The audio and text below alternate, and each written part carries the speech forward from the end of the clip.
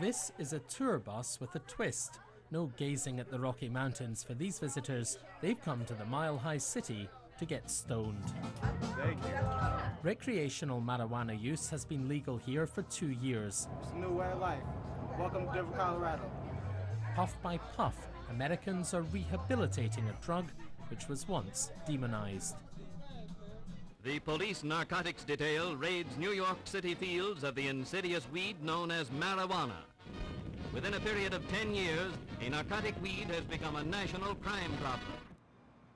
Today, that insidious weed is a legal medicine in 25 states, and 4 others allow smoking for fun. But change comes slowly. We still deal with a lot of stigma, and that's something that cannabis consumers have dealt with our entire lives. We've been looked down upon and been treated like lesser thans the entire time. We raise more money than alcohol taxes do, and we don't cause nearly the problem.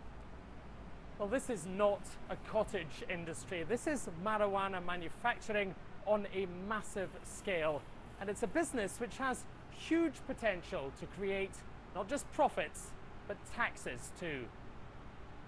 But the chief prosecutor here in Denver says cannabis is causing crime. He has a message for voters elsewhere: don't end up a stoner state like us.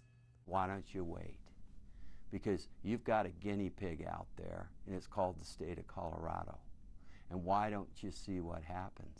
Why rush into this? You're making a public policy decision that could have an impact on an entire generation of Americans. But in the California sun, it's another story. The town of Desert Hot Springs fancies itself as a marijuana mecca. Big plantations are in the works, and the price of this dusty land has soared. This back portion of my property right here is Jason L. Sasser is one of those hoping to cash in. There's 180,000 square feet approved just a couple hundred yards right over there.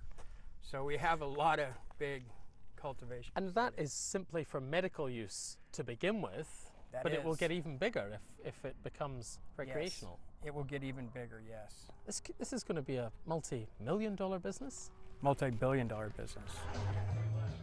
But marijuana is not quite out of the shadows. Federal law still brands it as dangerous and prohibited. That may have to change, as state after state just says no to the war on drugs. James Cook, BBC News, Denver. Happy birthday, man. Thank you. Woo!